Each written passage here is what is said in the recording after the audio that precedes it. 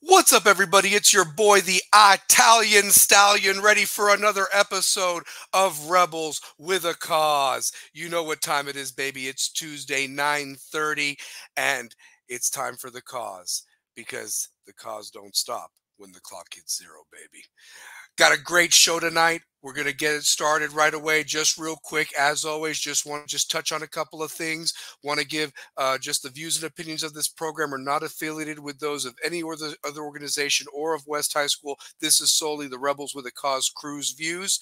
Also want to give a shout out real quick to my boy Alex Thatcher and the Knoxville Coffee Company. Go pay him a visit. Have that nice brew there in Marble City off of Sutherland Avenue. Any time of the day, it's good for you. And also want to give a shout out to the girls at the King's Chamber, Miss Kim Castle and Rachel Davis. If you are a teacher or any type of first responder, if you'd let them know that, they will give you a discount when you go visit them. They'll take care of your haircuts, beard trims, waxes, the works. They definitely give you the royal treatment there at the chamber. So without further ado, though, we have a special guest tonight. He's very busy, right in the middle of going for a third straight state championship. We're going to bring him on here shortly. But first and foremost, I want to bring on my co-host and my brother, Mr. 2003 West, the voice of the Runnin' Rebels and Lady Rebels, for going on his 19th season when they take the court later this November and December, coming to a court near you, the new version,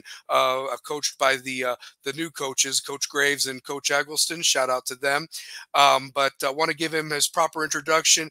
Mr. Two-Pair Tate, Brian Tate, what is up, brother? How you doing? What's going on, man? How we doing? Look, like, man, you know, this show is come a long way, man. Like, in such a different amount of time, we are really making so much progress into where we are right now, man. Like, and it's a great thing to see.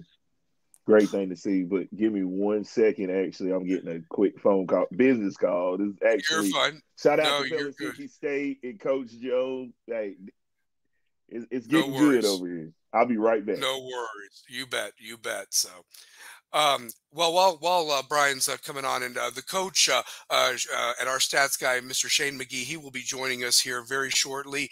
I know he's got a couple of questions that he would like to get to with our distinguished guest. And as Brian had alluded to, he said it best. We've come a long way. This is our 40th episode, and we can't have done it without the love and support of each and every one of you, whether you're a former player, current administrator, former staff member, just family members. We love everything you guys do. Hit that like and subscribe button. Share the message of the cause, and that way we can keep it going from here on going forward. But without further ado, I don't want to waste any more of his time. He is a busy man. He is. Oh, real quick, he's coming on right now. Let me get him on real quick.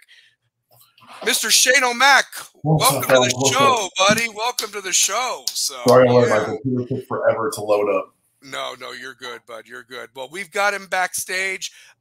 You'll have your questions ready. I'll have them ready to go. And I know he's busy, so we got to get to it.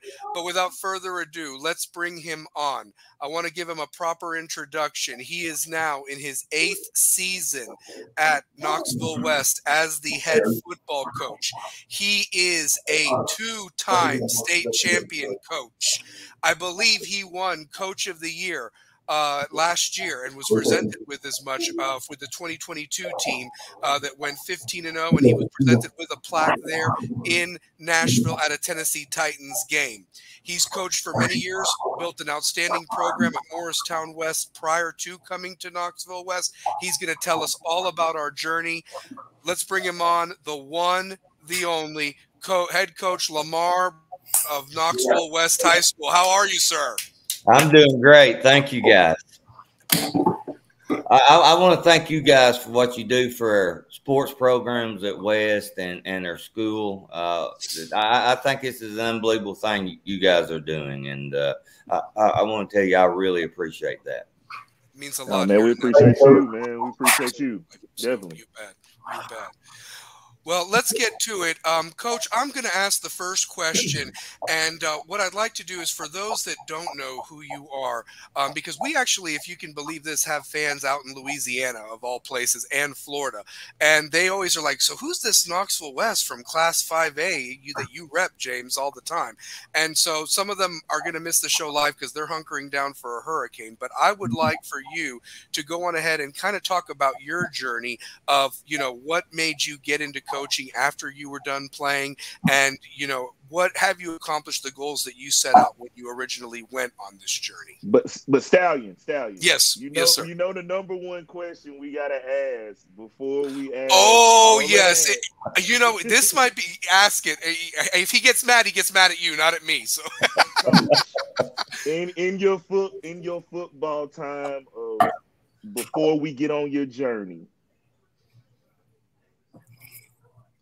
On that football field, was there one person you say that did bust your ass? Like just that one person. Who was the first person? We asked everybody this. Like as a football player, who was that person you say, you know what? Okay, that was my welcome to football moment. Oh goodness, there was a lot of those. I remember I played at Jefferson County, and okay. I was on the kickoff team, and they did some cross blocking up front on the kickoff return. And I remember Coach Kisbeth and Coach Smith telling us we had to outrun it.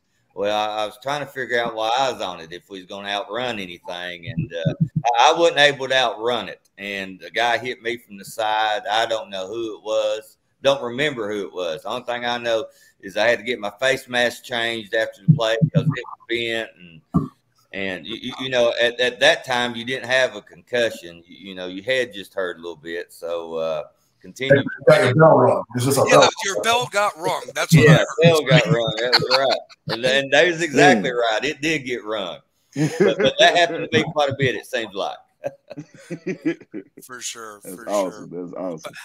So you played at Jefferson County. What made you kind of go into the coaching route, Coach Brown? Well, that's where it all kind of got started at. I was raised by my grandparents, and I was at a time in my life getting high school. I had some choices to make, and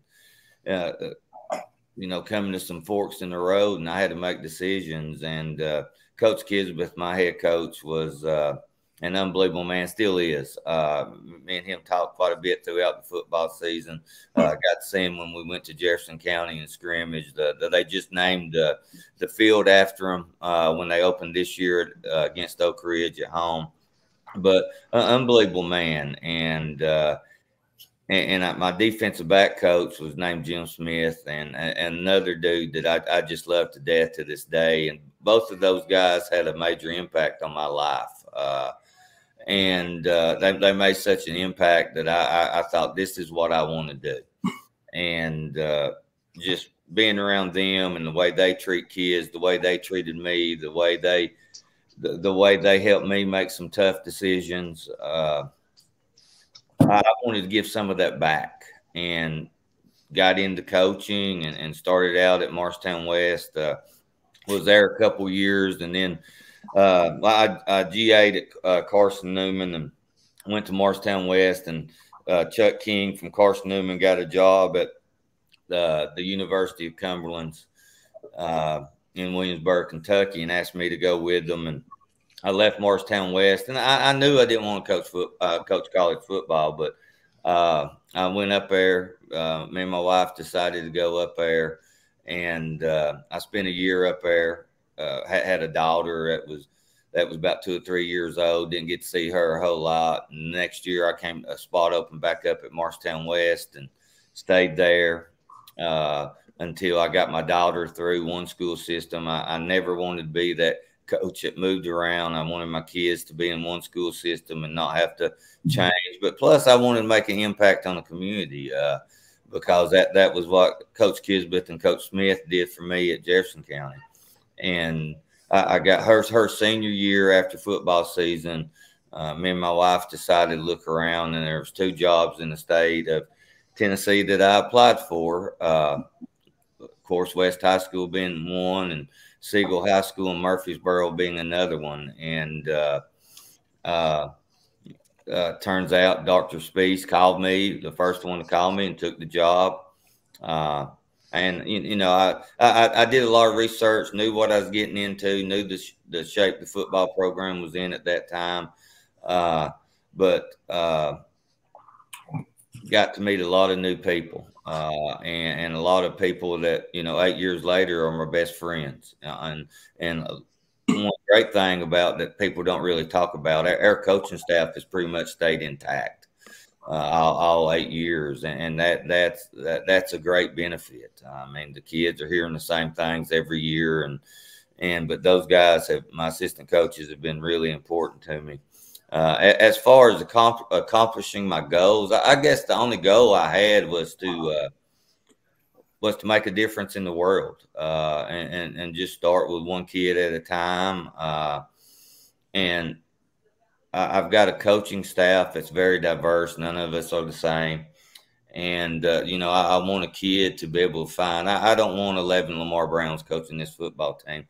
I want people different than me. And because I think that gives every kid an opportunity to find somebody he can relate to and bond with. Because, you know, there's times we got to have hard talks with kids that I've never experienced. And so for me to go in there and talk about it and act like I know about it, it's crazy. You know, just example of that this year, you know, Chad Brooks talked to the football team about being a young African-American and being poured over by the law. I mean, I've never experienced that. And so, you know, he gave the football team some great advice on how to handle those situations. And so I want a lot of people different than me, but, you know, I think I'm always striving to reach my goal of making a difference. Each year is different. You get new kids. We got about 50 new freshmen in our program this year. And you know, when we built this program, state championships wasn't even talked about. I mean, I think that's a byproduct of us doing the other things that we do talk about really well, and the players buying in and doing that. So, you know, it's a journey, and it's a marathon. It's not a race. And, you know, I don't know how much longer I have left in this profession. I know I've coached more years than I'm going to coach. I'm on the downhill slide, but when I stop having fun with it, it'll be time to get out of it, and that journey will end. And hopefully I can look back and say that, you know, we did make a difference. Absolutely. I agree with everything you said. You're at a higher level than I'm at, but I've been coaching for the last decade, and every reason you gave for why you got into coaching is the exact same reason I got into coaching. Yeah. Two of my former coaches, you've coached their sons, played for Scott Cummings and Rich Dubon. So yeah, I did. You know, that you know, last year was really special for West High School. You know, you get, you know, I never dreamed when I came to West High School I'd be coaching Scott Cummings' kid. Yeah. And for him to transfer into us last year and play the way he did, and in the big moments, especially at the end of the year, you know, what a great time for West High School. You know, he had Scott there, won the state championship in 2014, and now his son gets to win one in 2023. It was a great experience. It was weird for me coaching against their kids because I've been here for a long time. So we played when Scott was at Halls and Parker was in the middle school league at West. It's just weird for me. It's like I know these guys because they made me want to get into coaching. So it was weird, but it's also a great moment because I still get to see them out there on the field and be there and have those conversations with them. So it was always fun for me. Amen. I think what's crazy for me is to watch that these, you know, Parker's a senior this year. And, you know, I remember Coach DeBon before he even had kids. I mean, that's how many years, and the years just go by so fast. And, you know, you wait so long for the season to come, and it's over in a blink of an eye. And you got to take every game, every play, every practice special because it's gone. You know, that's why the show, the cause, they don't stop when the clock hits zero, but you got to find a new cause after football, you know, that type of thing. We talked about that yesterday as a coaching staff on Monday when we're handing out the scouting reports. You know, it says, week 4, team 4, and it's hard to believe it's week 4. I mean, it is hard to believe. I mean, the season, we're about halfway through it, which is right. Unbelievable. You know, Two-Pair, I know you had a question, and what a great segue, Coach Brown, without even realizing it. But I know that Two-Pair had a question, and I'm going to have you go on ahead and ask it, Two-Pair. Go for it. So, So, you know, with the success that the program has had, is there ever any pressure being the hunted team every year with every game that you guys play is the next team's biggest game on their schedule? How does it? Is there any pressure in that? Well, I don't think anybody can put any more pressure on us than we do, and you know, to address the expectations, I really wouldn't want to be at a place that didn't have high expectations, and our community and their administration and our school gives us everything we need to be successful, and just you know, the pressure. I guess it seems like every game we play is a big game. I mean, absolutely. Every game we play is a big game. So it just becomes a little bit of habit that you got to prepare for big games. And, you know, you open with Bearden, big rival. And then, you know, last week we played Farragut, another big rival. Got Maryville. Then we jump into the region for a couple of weeks, and then there sets Alcoa and Anderson County. Then we close their region. Every week's a big week, and the pressure we put on ourselves, you know, to be good and the things. And I wouldn't say it's pressure. I'd say we work really hard. Our kids work really hard to try to meet those expectations, and they hurt when they don't. Our kids were hurting after the Bearden game. And but you know, they got back up. Sun came in Monday and started getting better. I think we've gotten better every week. I think the Farragut game was the best game we played. You know, against Bearden, we couldn't throw the ball. Our special teams was awful. And then, you know, Coach Ellerby's done such a great job with those guys the past couple of weeks. I mean, you look at Clinton, we have a punt return for a touchdown, a kickoff return for a touchdown. And don't give up much in the return game. Then last week, two block punts in that game. And then last week, you know, Antoine starts the game off. Farragut gets the ball and he returns the punt to the 2-yard line, and it's hard for an offense to screw that up too bad.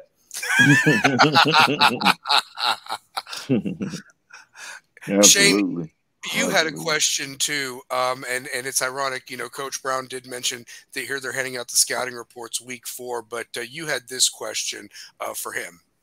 After the last 3 games, where do you want to see improvement on both offensive and defensive side of the ball? Well, I think you're starting to see it. I mean, there's still a lot of things we've got to get better at within this, but we really struggled throwing the ball against Bearden. And that, you know, Parker DeBon got way too much blame for that. I mean, there's times that, you know, he didn't have time to throw, which starts with the pass protection. There's times he threw beautiful balls and the receiver, you know, just wasn't there. It just wasn't where it's supposed to be. And but I felt like, you know, last week I think Parker was 16 of 24 for about 200 yards. And so just looked methodical. Methodical with it. He looked so methodical with it. Like everything was precision, the timing, the protections. Like when I went back and watched the tape, you're seeing a team get better in real time. Yeah. So, you know, then there's a lot of things we need to improve. Was we perfect in the passing game? No. We've got to continue to get better at that stuff, and I want to see improvement with that. Special teams has gotten a lot better throughout these first 3 weeks. We've got to continue. We've got to win special teams every week. That's the standard that we set, and that really hurt us against Bearden. And defensively, you know, right now we're playing really relentless. We're playing hard, but we've got to get to the point that when Coach Chandler calls the defense, we have all 11 guys on the same page. Yep. Because when we're not on the same page is when we get hurt. And I know that they're working hard at this week with getting on the same page, because if you're not on the same page against Maryville defensively, you're going to be in a lot of trouble. Yeah. And so those guys are working really hard to do that. And we've got some great competitors on defense. And you know, just some of those guys got to figure out that they're not supposed to make every play. And when they do something they're not supposed to do to try to make a play is when the other team makes a play. Yeah. But, you know, offensively, I think that we're still a work in progress, and I want to continue to see that growth. And we're facing a big challenge this week, but Maryville's not gave up a point all year. So that takes a little pressure off of us. We just need to get 3. But it'll be a great night. But you got the kicker to do it, though. So we do have the kick. We have the foot to do it. So maybe we can at least get in field goal range. But you know, we expect to see that growth week to week. You know, you hear our kids talking about stacking days. They want to be better. They want to be better tomorrow than they were today. You know, today's the baseline for tomorrow, and they've really bought into that, and hopefully you'll continue to see that growth. It's funny, Coach. Shane's next question, I really want to segue into that to talk about the opponent you are facing this week. So, Shane, go for it, brother. Go ahead. So we saw Maryville take some losses last year, and they proved they can be beat.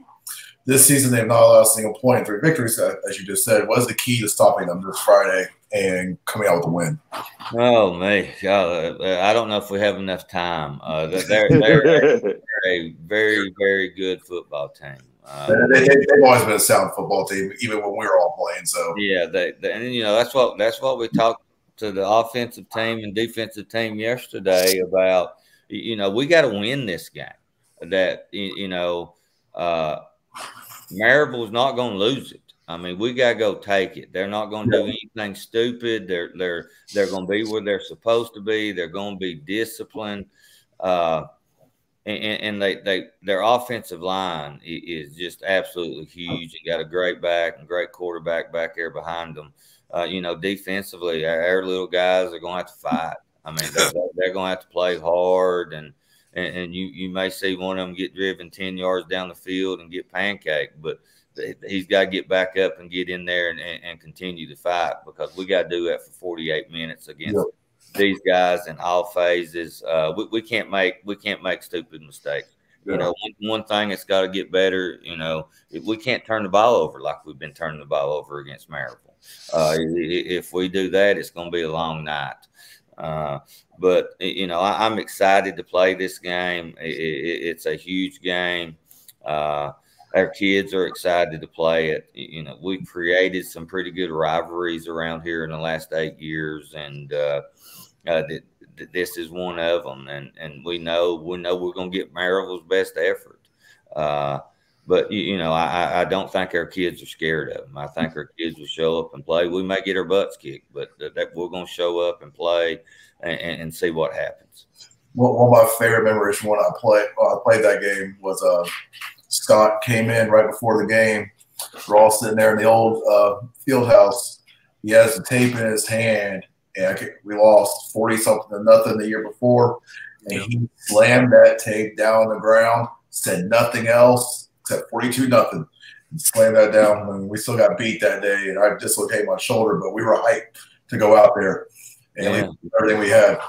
It's an honor to play those guys. You know, I give our schedule a lot of credit for where we are right now. I mean, the first time we played Maryville, I guess 4 years ago, we went over and we had a good football team. Went over and got our butts kicked 35-7. And that game probably taught us more than any other game I've coached in, that you know, every phase of our football program had to get better to compete with those guys. And we figured it out, and kids figured it out, coaches figured it out, and we started getting better. And I don't think it's a coincidence that, you know, since that game, I guess we haven't lost many since then. Nope. And it's been, they get a lot of the credit, you know, for them. Play Alcoa's won 9 straight state championships. Those guys get a lot of credit for making us a better program, because we see what a state championship contender looks like every year.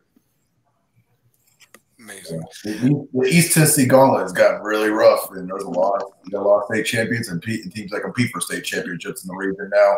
Yes. In that area, so you know you're getting everybody's best game, but it makes you better each week. You know, you look at our region. I think 5 of the last 6 state champions have come out of our region. Yep. Yeah. And you know, it's crazy when you throw that in there in our out of region schedule. It's tough. Coach, I'm going to give the next question to Two-Pair. And Two-Pair, go for it, brother. Yeah, you know, seeing the success of a program, like, what defines a winner in your opinion? Well, I think a winner is somebody that's always going to learn. You're not always going to win, but you can always learn. Mm-hmm. And that's something that I think we've done really well within our program is our kids want to get better. I mean, we didn't treat on Monday. We didn't treat the Bearden loss no different than we did the 38-3 victory over Farragut. One purpose, and that was to get better and learn from it. And our kids believe in that, and they do it. So, you know, I think a winner is somebody that always learns, and I think a winner is also somebody that tries to do it the right way. That's another thing we try to do in our football program is do it the right way. Our kids are there, that they're student athletes, and student comes first. They wouldn't be playing if they wasn't in school. I think it's important for them to, if you want to be great on the football field, you need to start being great in the school.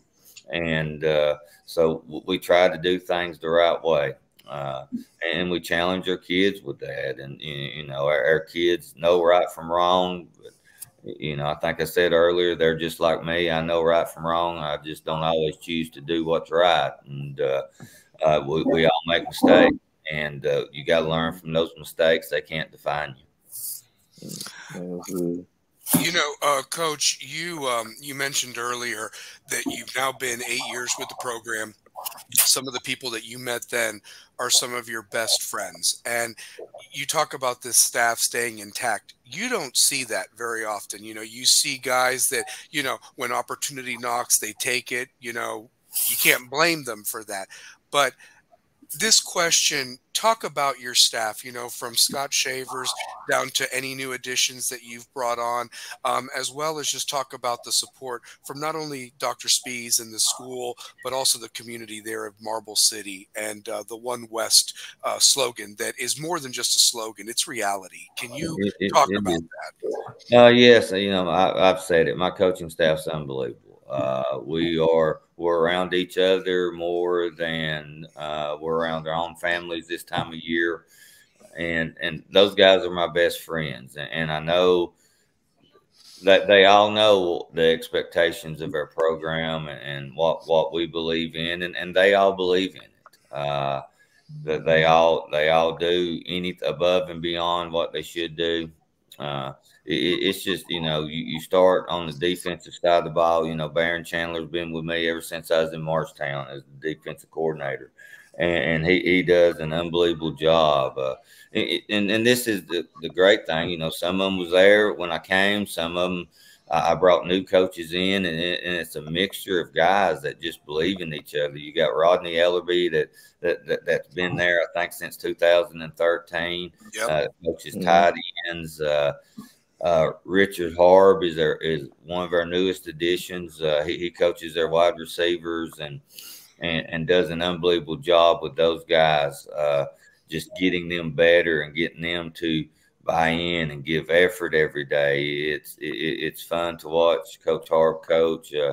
DJ Roberts, who played at AE, went to Hell UT. of a player at AE. Yeah, heck of a player. And, he came in, DJ just thinks we win state championships. This is his third year, and he's lost 2 games now. But, that's DJ's expectations. And he's on those DBs all the time. But, they love him, and he can coach them hard because they know he loves them. Quinn Epperly is a newest addition this year, helping with quarterbacks. He played at CAK, went on to be the Ivy League Player of the Year at quarterback at Princeton, and he's really brought a different dynamic to our coaching office that especially being there with the quarterbacks and taking a little bit off of me. Tyson Seaby's come back this year to help coach the kickers. Oh, wow. A former player that's got those guys better. And Tyson's been a part of the program. He knows all about it. Scott Shaver, everybody asks me what Coach Shaver does. He does everything I don't want to do. We've heard that already. He handles the money and all that other stuff. And I get to coach football. And his son coaches. Morgan Shaver played at West High School, coaches defensive line, was there when I got there, and he does an unbelievable job. It seems like every year, this year two new defensive linemen come in out of the 3, and we don't miss a beat. Don't miss a beat at all. Chad Brooks played with me in Marshtown. Played for me there. When I was interviewing for the job, Chad was one of the first people that I called. He lived in Knoxville. He just graduated from Maryville College, and I want to know if I took the job, if he'd come with me. And Chad, it's crazy. You can say this about all the coaches. It don't matter. Chad, we get asked this question: what are you going to do? What are you going to do since Braden Latham's left? Well, Marshawn Bowers steps in. What are you going to do when Marshawn's gone? And now we got Antarius McAllister and Messiah Wynn. We haven't skipped a beat there, and he's the reason why. Dustin Lyles was there when I got there, coaches the offensive line, and does an unbelievable job with those guys. And Jamie Holbrook came from. I was looking. One of the things I hadn't had, I guess it was 2020. I hadn't really had that true strength coach at West High School, and that's important to our program. And people say they do a nationwide search. We did a nationwide search. We put it out there on. I got a hold of people that knew those big strength coaching groups, and we put it out there. We was looking for one, and Coach Holbrook was coaching football. He's from Vermont, was coaching football in Louisiana, and applied for the job, interviewed him and 2 or 3 others, and he just seemed to be a fit. All those strength guys they're a little crazy. That's Coach Holbrook. He's a little crazy, and that's good. He's really, you've seen a big jump in our strength program and the amount of weights that we are moving once he got there, and all those guys. And I'd be crazy if I didn't, include Ashley Speece in this, because she's the reason why I'm at West High School in Knoxville. She's the reason why I left Marshtown West. She sold me on the vision, the One West vision that she had for this school, and it's not just words with her. It's a culture that she's built that is unbelievable, and our community and our parents, that there's not a need that we have that they don't meet. It could be we need a new sled. We get a new sled. It could be a kid needs a place to stay for a month. They've got a place to stay for a month. It could be we need state championship rings. Our community comes through, and West is a very special place and a very special community. Yeah, Yeah, and if you're not a part of it, you wouldn't understand, You would. and we're blessed. We're blessed that you got guys like us that have come, we've been Yeah. a part of this since 1998, 1999, respectively, coming in, and graduates, and the fact that we can give back to the school that gave us a shot, it's just something special Absolutely. to be a part of. It is. Yeah, for sure. Brian, I'm going to give you the next question, by the way. Go for it, brother. Yeah, so you seen what it is to be at the mountaintop. You know what all you got to go through. You know what type of team has to be disciplined to go through those battles when it gets into late November. Will it take for this team to be the last team standing when it's all said and done for the third time in a row? Well, I think we got the talent. I really do. I think we're a talented football team, but it's not very often that the most talented team wins the championship. And I don't think we're the most talented team in 5A, but I think we got talent. Our kids have to continue to get better every week. No matter what happens, we have to continue to get better. And this group to this point tells me they want to do that. And we have to keep coming together because, you get more out of life if you're doing it for somebody else than just doing it for yourself. And we talk a lot about a thing called Talent Plus. We're not going to change our talent, but we have to make that plus sign as big as we can make it. And what does that mean? That means it's the way we trust each other. It's the way we care about each other. It's the love that you feel when you walk into our locker room. Because, if you're playing for somebody else, you're playing for the guy next to you, it's going to benefit you more than if you're just playing for yourself. So I think, I don't know what this year is going to hold, but I really like this football game. Absolutely. Absolutely. Shane, you had, I'm going to give you the final question because it's a really fun question. And Coach, I want to thank you again for coming on. I know how busy you are preparing for the challenge that's ahead. And like you said, week in, week out, every challenge and so forth that you're going to face and get everybody's best shot. And I know want to give your best shot at these teams to make yourselves better. But Shane, I'm giving you this last question. Go for it, brother. Outside winning the last two state championships, what is your favorite moment as a coach of the West Rebels? Well, yeah, I've had a bunch of those. The one that jumps out at me was my first year at West. The coaches that was there, we talk all the time that may have been our best coaching job that we've ever done. That first year. We end up finishing third in the region, and we go to Ray County, and Ray County running the wing tee. They get the ball first, and I don't think they have a third down. I mean, they go 80 yards, and I don't think it's ever third down.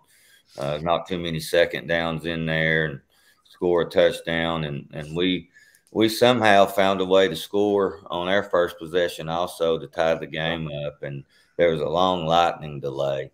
And I remember that game.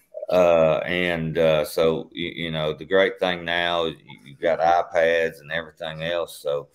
So we got in the locker room. We was in the locker room for about an hour, hour and a half, and and it was work in there that my coaches were getting work done. We came up with defensive adjustments, offensive adjustments, and then go out and win the game, and ended up winning it on a safety. Tied up, I think final might have been 16-14. And, just walking across the field after I shook hands, there's tears in my eyes. And my wife walked up to me and she says, "Everything okay, honey?" And I said, "It's great." But that will always be a special memory to me because of the way that first group fought. Yeah. And just fought their tail ends off that game against Ray County, and found a way to win. That's one of my best memories in coaching. I think all of us coaches have those moments. For me, it was it's been 7 years ago. We beat Alcoa for the championship in the MAC, the first year the MAC existed, and we scored on a touchdown right in the left corner of the end zone. And Alcoa hadn't lost games in like 6 years, and we won the championship right there. But I remember that moment was probably one of the proudest moments I ever had. Even though, like, yeah, we won a championship, but the way the boys fought and everything like that, that one still sticks with me to this day. I was lucky to be out there with my kids. They all participated in some way. I had one playing on the team, one cheering. My son was like the mascot of the team. But it was one of those, like, it came full circle for me. Even if we had lost, like, they gave everything they had that night. And that was one of those, like, yep, this is it. Like, this is what you're in it for. Yeah, that's like, you know, I tell this story a lot, that, you know, West High School is such a special place, and it's such a diverse place. But, you know, I think when you walk into our locker room, I mean, I don't see that stuff. I mean, it's just young men being young men, and young men fighting for the same goals, and young men every day in our locker room. Somebody's multiple times you're gonna hear "I love you," and you know, I tell, you know, I think I said it on 5-Star Preps video when they followed us around in 22 during the state playoffs, that, you know, I think our locker room is, it gives me a small glimpse of the way I really believe God created the world to be. And it's a special place, and that's stuff you'll never forget. I mean, you know, I've got 2 state championship rings in a box, and I've had them on once, and it's the kids wanting them so big, my fingers aren't strong enough to carry them around. So, and then here's the stallion who wears them daily, every day, and it's a conversation. But I tried to talk the kids out of it. No, let's get one smaller. We might wear. No, they need to get one they had. But you know, those things are going to be in the box. The things you always remember is those bonds and those special memories. You know, there's numerous memories of kids coming in as freshmen that's in trouble every day, and you're fighting and fighting, hoping they can hang on and not back you into a corner where you can't give them no more chances. And then it goes from they're in trouble every other day now, then they're in trouble once a week, then they're in trouble once a month, and sooner or later they're no longer in trouble at all. And you know, those are the things that you always remember. Absolutely. Coach, I just want to say thank you again for being on, and thank you for being our coach. You know, you could have gone to Siegel, but God had a plan to bring you to us. We're grateful to have you. And I know you said that you're on your downhill, but you stay as long as you want. And if you need a little bit of motivation, give me a call. I'll write my checkbook. I'm just kidding. But anyway, I like these things too much. What can I say? But anyway. Well, once again, thank you guys for what you do for our football program, all the other athletic programs in our high school. We really appreciate it. Absolutely. Blessings to you and the staff, you know, on the field, off the field, and, you know, good luck this Friday night, and get it done, Coach. Okay. Thank you, guys. Thank you, Coach. Thank you, Coach. Thank you, Coach. Wow. Guys, how awesome was that? And anybody that either got to watch that live or, you know, it's just it's an incredible moment to just be there with the head coach of West, who's busy, who took his Tuesday night, you know, they're right in the middle of preparing for a huge game against Maryville.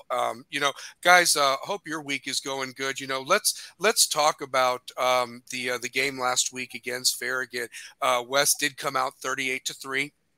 And basically speaking, you know, we all traditionally that game has been close. You know, we all had it. Shane, if you still have last week's predictions and everything, I think upstairs. No worries. But I, you know, from based on when I rewatched the show, we were all within a field goal, a touchdown, or 10 points of. I said 10 plus. I said 10 plus. Yeah. So basically, you know, West came out like I didn't expect 35 plus. No, and you know, obviously, Farragut's going to be He's going through a transition right now. I think there's going to be bright days ahead for Jeff Courtney and that staff. You know, we've got some former players there at West that are on that staff. Mickey Chait is on there and so forth. So, you know, and Mark Giles is on there. But Mark we wish them Giles. Shout out we to wish them a the great legend, shout Mark out. Yeah, Giles. shout out to them. Shout And out to the you know, legend. we wish them you know, well on the rest of the year, because they have a brutal schedule. They've got another tough opponent this week in Cleveland. So, you know, they've got Bearden still, they've got Maryville. Right now. Yeah. I mean, yeah, so, but yeah, West had a phenomenal game. The passing game looked great with Parker. Parker did have 100 yards. Shout out to you, brother. So Parker, he looked very comfortable out there. So, yeah. Whatever you did to prepare for that type of offensive explosion, do it again. Like, let's be honest, man. Like when he's running that tempo and he's looking down and he's getting his reads and he's got the time, he shows you what precision can look like. You know what I'm saying? And I just think the sky's the limit if you get this type of, you know what I'm saying, protective of the ball, Parker Duvon. When he can make a play.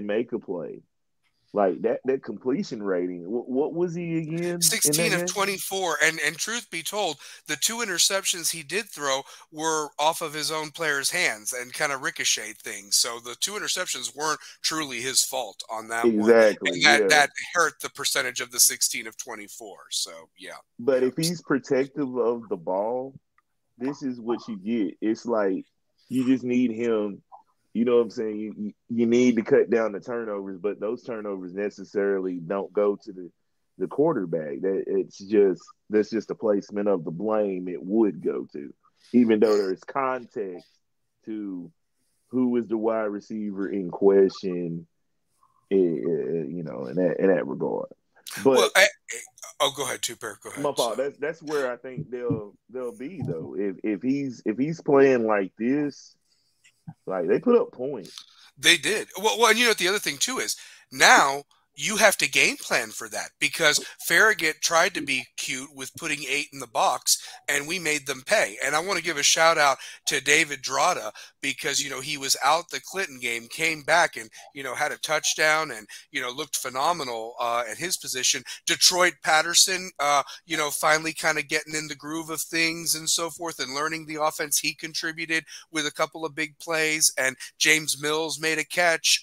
You know, so as Coach mentioned earlier in the interview, you know, Coach Harb is working very well with that group, and he's got so many receivers to choose from. They all bring something to the table, but there is, like you said, Two-Pair, only one ball to go around. Not to mention, you got a stable of running backs that can break it any chance they get behind that offensive line. It is a ton of talent, like Tavion Ray, Messiah Wren, Burdine, McAllister, Goings, Drata, Mills, Abel Ancelot.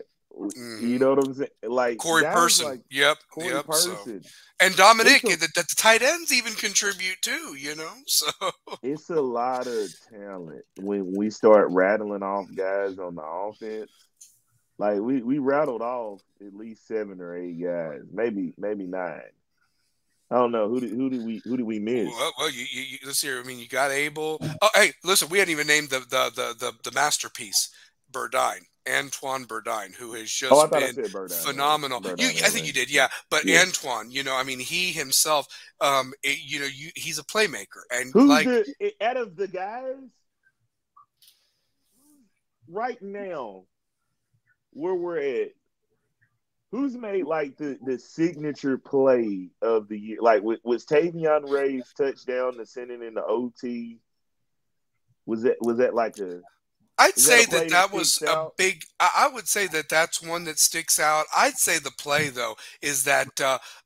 Actually, I'm going to go 2 different plays. You've got a 95-yard kickoff return by Antoine Burdine in the Clinton game, but then our boy Jack Keith, a 96-yard pick 6. Farragut's driving down the field, and Jack Keith just jumps in front of the ball and takes it 96 yards for a touchdown. In a big win, you know, you had a substantial lead, but that just shows you ain't getting in on this team. I mean, this team doesn't give up touchdowns, you know, and realistically, you know, it showed, you know, Friday night.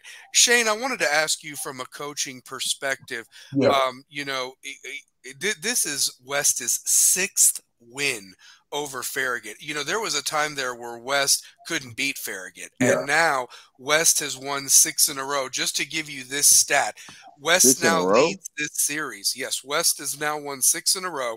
West now leads the all-time series 16-14 with 3 ties. So they've played a total of 33 times, and now West, you know, has taken a little bit of a lead in the series when before they weren't in the lead. But you talk, it used to be that Farragut used to, you know, always beat West. Yep. Like and football, this was the largest basketball. victory. Yep. It was a period of Farragut was just the better school back then. You know what I'm saying? And it's like it's amazing how like times change. Well, you know, you had the same coach there forever, Coach Courtney. Ever. And I mean, he's still part of the program. You know, when you have that changeover that they've had this year, even though it's similarities, it's still different. No coaches coach the same. Even if you come out the same coaching tree, you don't coach the same. We all approach the game differently. And for West to have won 6 in a row, I mean, that's hard to do around here. And Farragut's a deep team, always competitive. They were off last year a little bit. I can't remember if they made the playoffs or not. And if they did, they were a lower seed. They missed it by 1 game. They lost that Cleveland game in Cleveland. Yeah, that's right. We were shocked. Hold on 1 second. Give me 1 second. Yeah. 2 pair. And here's the other thing too. The other stat. West is victory over Farragut. That 35 points is the largest victory by West over Farragut in all those wins, by the way. Not even your state championship teams had big margins of victory. Last year, we only won by 7. The 2022 team won by 19. Won by 19. And even the 2014 state champs won by 19. So this was the largest margin of victory by West over Farragut, 35 points. And like we said, the games have been close as of late. The last couple of years, they've always been competitive. And this year, I think West really wanted to come out and send a message, to be honest with you. I think they did too. That, so I really think they wanted to show like, hey, this is what we do. This is why we are who we are. And we're gonna prove that in the Battle of Kingston Pike. I think we're gonna prove it. I think the other thing that they're doing is showing that week 1 was a fluke. I mean, that was a hard-fought game. That was that game. Well, and look at Bearden now. You know, Bearden has dropped 2 games, but they don't have the same players playing in Anderson County that were playing against West. I mean, they had a backup quarterback, backup tailback. Their guy Kai Ironside was out, and they lost to Anderson County 35-18. Did Drew start for the Alcoa or for the Anderson County game? Who? Did Drew Parrott start for the Anderson County? No, Mississippi started. Mississippi started the Alcoa game, but Drew finished the game, and did so well to get them in there. And they thought they had the game won, and special teams, man. Did Drew start for the Anderson County game? He did. He did the whole game. So I wouldn't count Drew as a backup. That's been his team for the last 3 years. So you would say that there was really like quarterback 1B pretty much and so forth. That's what it looked like. The new quarterback the whole playbook this year. And Drew knows that offense better than anybody else, in my opinion. Yeah. Drew, deep balls haven't really been there for him, but his legs have always been there. And he's had his targets. And so, to me, I would never consider Drew the backup. Because that's his team. That he's a captain out there.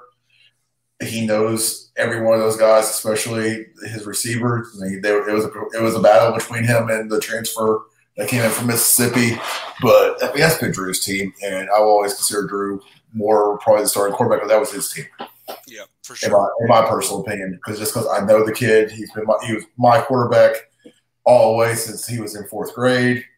Led us to a championship, led us to playing in championships. He took over as starting quarterback his freshman year over Harris's older brother. I mean, Drew. That's Drew's team, in my opinion. Like they would follow him anywhere. So, but they've reloaded more than I thought they did. Yeah. Well, and here's the other thing too. It's funny because we talked about the West Bearden winner having a momentum, be a momentum game. And so if you would have asked me leaving the West Stadium what Bearden's record would be with them beating West, I wouldn't have said 1-2, guys. I'm just saying that. West right now is 2-1 with a unbelievable challenge coming up. Bearden gets to play Maryville in a couple weeks. That's a region game. Yeah, that's a region game, and it's on Rivalry Thursday. Yep. Also, want to bring up, let's talk about it. Let's go on to it. It's the battle. Real quick. Yeah, go ahead, man. Finish it up. Yeah, man, for sure. I didn't mean to say the Battle of Kingston Pike because we are the Sutherland Avenue boys. We just are going to take over Kingston Pike. And listen, you just have to just go. What do? You just go down Forest Glen. You take a right on Tobler, where we all puked our guts out running up and down the thing. And there's West Stadium. It might as well be Kingston Pike if all those nice fancy homes weren't built there so many years ago. Yeah, you might as well. If you come down Tobler, technically it's right there. We owe Kingston Pike too. That's half a mile total. Yeah, I mean, you gotta come see us if you want to win this thing. You gotta come see us. Since Farragut wants to be considered its own little town, I will call the Bearden West rivalry the Battle of West Knox. I like that. The Battle of Kingston Pike is technically. You're right. You're right, because there's a Farragut tax over there. Ask those businesses in Turkey Creek. They wanted to get as close to the edge of Knox County where it didn't become the town of Farragut. They pay some major taxes, guys, to be there in Turkey Creek on that side. So you're right. That's why they're charging $500 for kids to play. Yikes. Yeah. But it's all doctors and lawyers out there, so they got that money. They do. They got that money. So, hey, remember, we made that joke about the basketball game. What type of pizza did they hand out to those kids for the game that never happened? Was it Little Caesars or was it like, Marco's or some expensive stuff? Gondolier, that type of thing. But anywho. But let's talk about it, guys. It is the Battle of the Rebels in Marble City. Let's talk about the tale of the tape. In one corner, you've got Red Rebels with, I believe, if I'm not mistaken, 19 total state champions. They own the series lead over West 28-5 in 33 all-time meetings, but West has won the last 2 in a row. And in this corner, you have the West Rebels Class 5A, 3-time state champions and so forth. So 19 champions to 3 state champions. But I will say this about West. West right now is the number 3 team in the state in Class 5A, behind Page and Southwind, who are undefeated at this moment. And then Maryville is number 3 in the state in Class 6A, behind the defending champions Houston and Murfreesboro, Oakland, who's had their number as of late.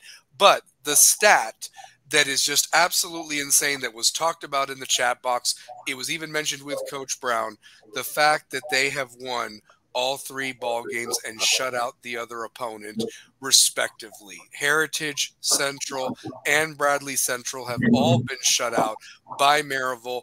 And, the question is, can West at least get a field goal, as Coach Brown joked around? But truth be told, guys, it's a major battle. They want it bad. They're tired of losing to us. We've won 2 in a row. I don't think our guys are afraid of them because we've beaten them twice. And these guys that are on the team, even though they're the guys, they helped contribute in those victories. Shane, go for it. What do you think about this matchup between number 3 and 6A and number 3 and 5A? The Battle of the Rebels in Marble City, Friday the night. Maryville surprised me so far. After the way last year went, I thought we were starting to see the decline of Maryville because you're seeing other programs step up, especially us. But both teams are reloaded, and it's going. Maryville's going to look at the film from the Bearden game, and they're going to use that one on how to try to take it to us. I don't know what film we watch on Maryville that shows their weakness. That's my fear. Because, I mean, you know Maryville's Maryville. We've all dealt with it for the last 20-plus years. But you've got to find something that's going to stop them. I know last year when they were losing games, it was because they lost their Air Force commit, I believe he was. Yeah, Gage Ledoux. Yes. Yeah, was out. And that dude was a beast. Like, he made back for the playoffs. But, man, that kid was a beast. Yeah. But, you take out a key player like that, you were able to exploit them, and it was a battle the whole time when I was at that game for the Bearden West game, or Bearden Maryville game. And, they're going to watch the Bearden film to see how to exploit us. We've got to find our weakness, and we got to exploit it. We got to exploit it quick, and we got, like Coach was saying, can't turn over the ball. You can't turn over the ball against Maryville because Maryville will exploit you real quick. The year before, it was a close game when I was out there watching that one, and it was one of those okay, we turned the ball over a lot. We had bad snaps, and it put us in down and distance, or it was a turnover. And they exploit it. Maryville will find your weakness, and they will exploit it really, really quick. So you have to play perfect football for 48 minutes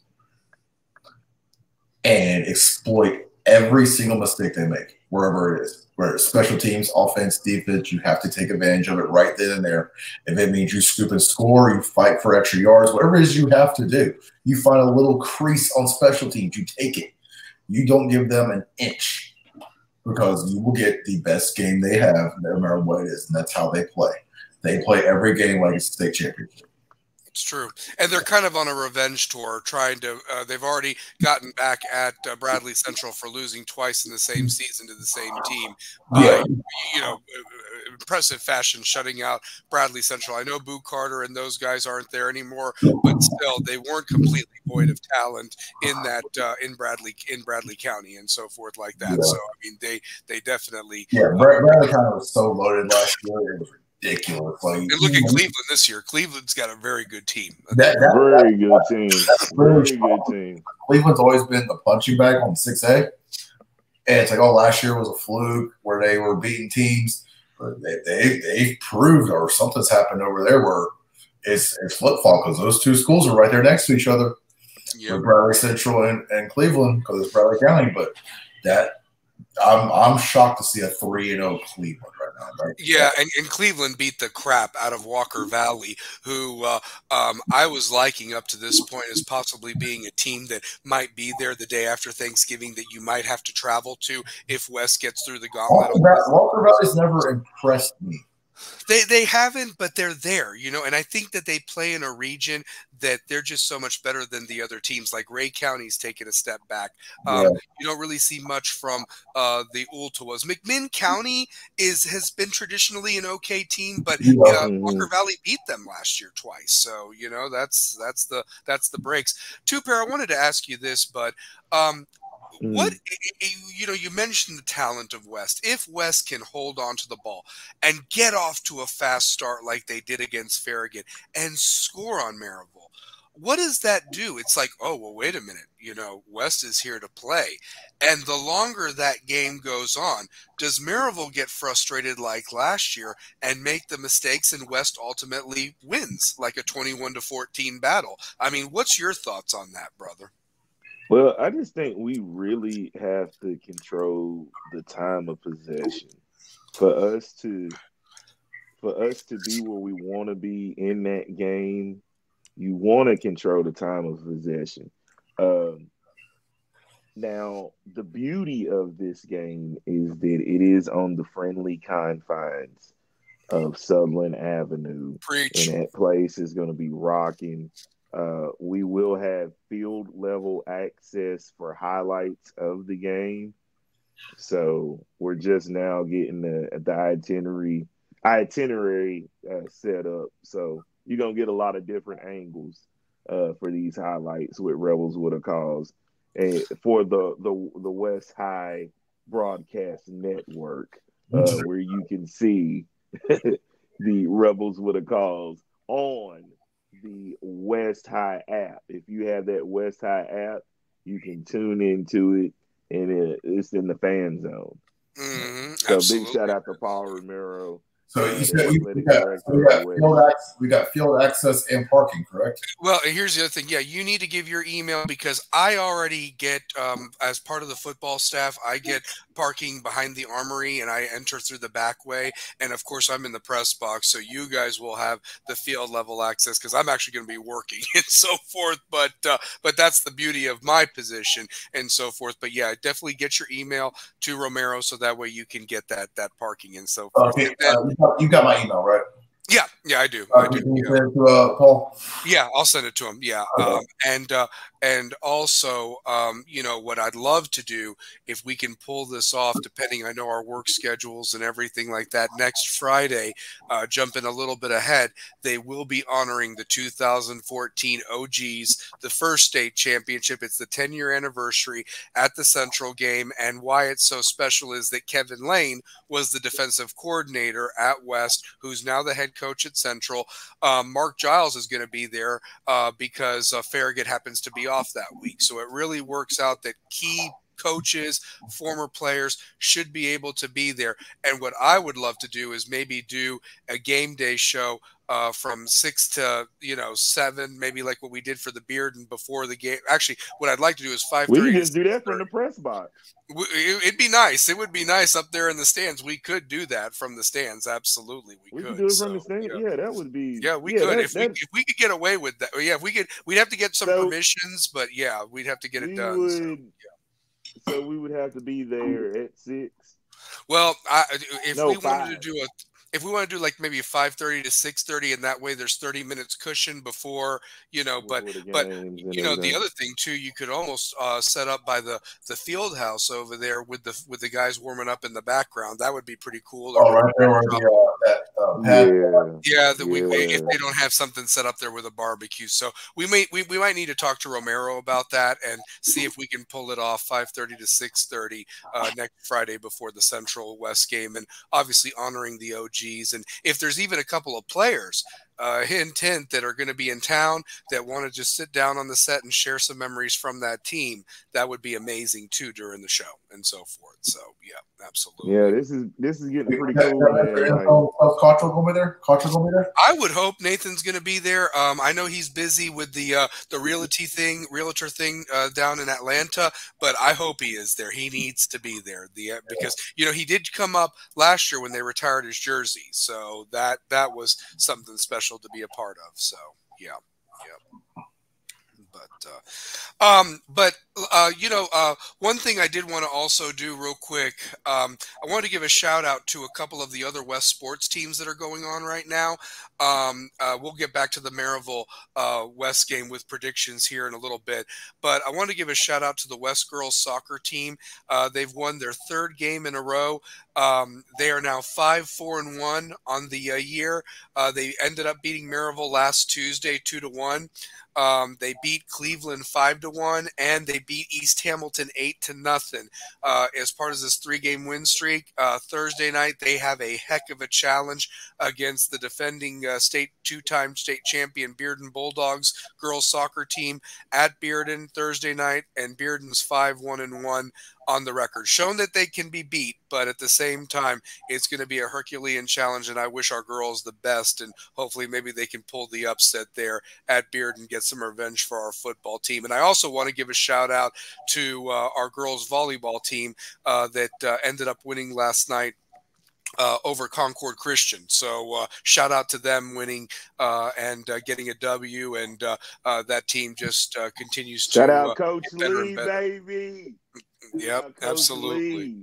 Yeah. Shout out to Coach Castro too for the girls soccer and his staff, and hopefully we can get them on before their season. Hopefully we can get them on for a quick interview and before their seasons respectively end. It's crazy. It's already week 4 of high school football, guys. Man, I mean, we are in week 4. We are. I'm already like, what? We are at the 2 games that I said these are really judgment games right now. These next 2 weeks are where I judge West as Maryville and Central. This is a tough, these next 2 weeks are tough. And who's gonna be the guy to make plays in this game? Like Wren, McAllister, Ray, Drada, Dubon, Mills, Davis, Person. This is that type of game. Yep. This is that type Burdine. This is that type of game where you get your horses going. And Maryville's damn good. They are. They are damn good. They're good teams, but they are damn good. You play teams like this, get you prepared for November, right, Shane? I mean, this is not a team that you're not going to see them because they're in a different classification. But this is why when you play teams like this in Alcoa, it gets you prepared for whatever Page or Southwind on the other side of the state got for you. I completely agree with that. I mean, you go up against a team that, you can't call Maryville a team. We're just like we don't call West a team. We call West a program. Yeah, it's a program. Maryville is the epitome of a program, along with Alcoa, with what you want to accomplish in East Tennessee. Yeah, you want your name to be mentioned like a Maryville and Alcoa. We're getting there. We don't have the legacy like they did, but we're building it. Yes. And this team, that's what you play for. You want to give this. Even when we played, we knew what Maryville brought to the table, and we still gave everything we had when we played. Correct. Knowing how hard of a team they were. I mean, there's a lot of Maryville's team up against some colleges. Yeah, absolutely. I would put Maryville. So, Tennessee plays Kent State this weekend. I would line Maryville up and say Maryville would beat Kent State. Never know, honestly. And some of those George Quarles teams, they may not have been the most physically imposing, but damn were they smart. And damn did they know what they needed to do to win. It's like you said, those weaknesses. They found ways to just demoralize teams before they even got snapped. So, one of the things I always tell my players is effort, attitude, toughness, eat. Yeah. And with Maryville, you got 100% of their effort, 100% of their attitude, and 100% of their toughness in everything they did. They played fundamentally perfect football. Yeah. You couldn't find a flaw in that team. They're hard to beat. I like my movie references, and Two Pair might laugh at this one. In a way, Maryville has their fan base, I feel, has become so spoiled. They're like the Hawks from the original Mighty Ducks, where they have all those banners, and they're just like, we don't like that state semifinalists. We wish we could take that one down, or we don't honor silver balls, or things like that. Meanwhile, at West, we have banners up to honor those teams that finished third place, because damn it, that's hard. I mean, I'm sorry, that's hard. You play for Maryville, and I've got a buddy, former Tennessee player. His kid plays in the Maryville program, and you would just expect, you send your kid to Maryville, you're coming home with a gold football, at some point in those 4 years that your kid's there.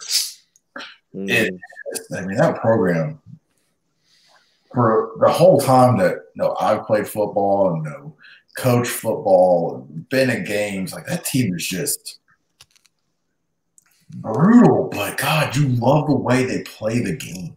Yeah. No, yeah. Sure. Maryville is like the Alabama of high school football here. They are. You expect it, and they have an off season. It's like, what happened here? Something's wrong. Yeah, and they don't know how to lose. To be fair, Alcoa might take a little offense to that because they do have that pride that they've won 3 more state championships. But remember, let's keep in mind the classification, because what if you had to face Murfreesboro, Oakland the day after Thanksgiving almost every year? I still firmly believe, and there's a lot of people in our area that believe Alcoa should step up from their region. Yeah. And they've got a tough one on Thursday against Greenville. I'm excited to see what happens with that. Greenville's got something to prove, because unfortunately the news came out last week. They had an ineligible player. They had to forfeit that first game, so their record doesn't look as sexy as it did. Not to mention they also had to they still have a game to make up because of that lightning delay a couple weeks ago, that storm that happened. So the record's not there. But that game on Rivalry Thursday, I mean, let me just tell you this. This is the lineup for TV this week, okay? You've got Rivalry Thursday, Packer and his group. They're at Alcoa for the Greenville-Alcoa game. Yep. It did not get finished last year, so you got that going on. And then Friday, you've got Russell Biven and his group from Channel 8 or what have you. Coach Rogers comes back to the sidelines as a sideline reporter this Friday for the Maryville West tussle. So what are the odds? That is God. Man, I remember, it was senior year, and he took the AD job at Grace when Grace started their program. And he was on the side, and also he's there on the sideline. That like we were his players, and he goes over there and makes a change right there at the start of winter workouts and everything. But man, that's weird to me still, just thinking. Yeah, and he's called some games in the booth with Russell Biven. I guess they have a friendship. But, Russell's going to be calling the game with another gentleman. And, of course, Tony's going to be on the sidelines. But yeah, so the game for Maryville and West will be on TV on Friday night. And there's going to be, just like you said, 2 pairs. Then you got the Jack FM, maybe even 99.1 might even be there. With Vince Ferrara and Kevin Simon, you never know who's going to show up. So there's going to be a lot of media and a lot of coverage on this game, not to mention the coverage we give and so forth, and obviously talk about it next week. So it's going to be pretty big and so forth on that end. We'll have predictions here in a minute. I did want to talk a little college football week 2 thoughts, man. There was a lot of good action.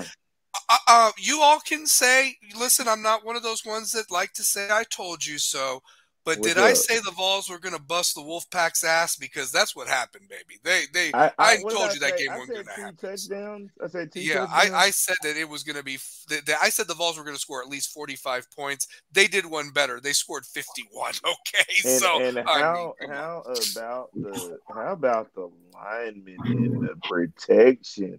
Yeah, like those dudes are security guards, like Cooper Mays, Javante Spraggins, John Campbell. Oh God, that block by Campbell and Spraggins all the way to the sideline. Oh, Campbell and Spraggins. You do not want problems with that type of offensive line. No. Now, also, I got to give props to your Hurricanes, man. Hey, that FAMU defense is good though. Yeah, no, they're the defending national champions. They're defending national champs. No, that FAMU defense. You know what I'm saying? Shout out to my man, the career 3-point leader Justin Ravenel from FAMU. Shout out to them. But defensively, the boys can play. That's just. Miami's that's a different beast. Well, and I'm going to tell you this right now. There's some nice players in college football, but be biased because they are my two favorite teams. Right now, the Heisman race, as far as I'm concerned, is between Cam Ward and Nico at this point to see who can outdo the other with 300-yard games and touchdowns. Cam Ward is almost to 700 yards. You know, he's had the one interception against the Gator. He has 6 touchdowns through the air, 1 on the ground. Nico doing his thing. I mean, it's going to be must-see TV for those two quarterbacks. The difference, Cam's been in college for forever. Nico, I mean, this is really just his first year. You know, he was in the bench and redshirted last year, but Nico's got the goods, guys. I mean, enjoy this young man because this is like, look how long it's taken. No disrespect to the other quarterbacks that have come through UT, but this is like a Peyton Manning type of, you know, player, and you need to enjoy him for the couple of years we have him because he is going to be one of the highest picks, probably, if not number 1 in a couple years, if he progresses. That's just my opinion, how I'm so impressed with this kid's poise, just right off the being so young and mature. And he didn't even let that pick 6 phase him. He comes back out and throws a damn I mean, come on. You know, that's who does that? Some people hang their head. He went out there. He's got the goods, man. He really does he not? Like the way the running game has been for UT. Like the way they were really good. Man. Yeah. Like Samson. Then you get Deshaun Bishop giving you 10 carries for 42 yards. Yep. You know, it like just the little things like that. You didn't really have that many huge plays in the passing games. You had effective plays in the passing game. And they were just able to run the ball at will. Yeah, like, and I'm also glad that here's the other thing, too. You mentioned the offensive line. That wasn't a trash defense they were going up against. NC State always had a really good defense, you know, and then credit to Tennessee's defense. But the defense is sick. I mean, realistically, they didn't allow the touchdown. The touchdown was on a pick 6. So they've done very well. Pick 6 was only because his elbow got hit in the throw. Exactly. And the trajectory was off. Yep.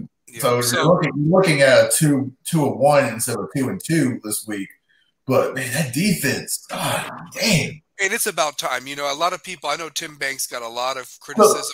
Yeah, what he inherited. I mean, he didn't have I was listening to my buddy Swain talking about this the other day. It was, you know, people were criticizing Tim Banks when he first got here. It's like, look what we had. Wait for his guys to get in there. Now he's got to hit he wants in his defense. And that speed that they have defensively is ridiculous. Boo Carter literally watched the football. Watch the football, and still made a play. How many defensive guys actually have to stop, watch a play, and still can make a play? You don't see that. You don't even coach that. Like that's like you don't do that. And you did it and still made a play on the ball. Like it's ridiculous the speed that we have on defense right now. And can I also mention something that I don't think you guys even know? It was brought to my attention today, and I want to give him a shout because he knows how much I love him. I told him that he was going to do good things, and the great Ryan Scott made a tackle in that game with 2 minutes and 22 seconds left. So it is recorded that a West High football player got a tackle at UT. Oh, hey, one other shout out to our former teammate whose son plays for Tennessee. Tommy went in the third, was, I believe, during the UTC game, one of the special team player of the weeks. Oh, okay. For Tennessee, they recognized 3 players, and he was one of them. That's awesome. Yeah, I saw a photo of the wide receiver, so he's playing wide receiver for Tennessee, but he's wearing number 30 out there. That's awesome. Yeah, so Tommy Witten's son is out there on that roster. That's awesome. No, that's so cool to see, man. And like I said, shout out to Ryan. And you know, the fact is he walked on there, preferred walk on, number 50, getting already burned, and you know, tackle against NC State, and it's just going to keep getting better and better. He's going to find a way on the field, and everybody's going to know that name the way that we know it. He could be the next Will Brooks out there too. He could be. He could be. Shout out to Will Brooks. Yeah. Shout out. Will Brooks just got a scholarship off that one play, man.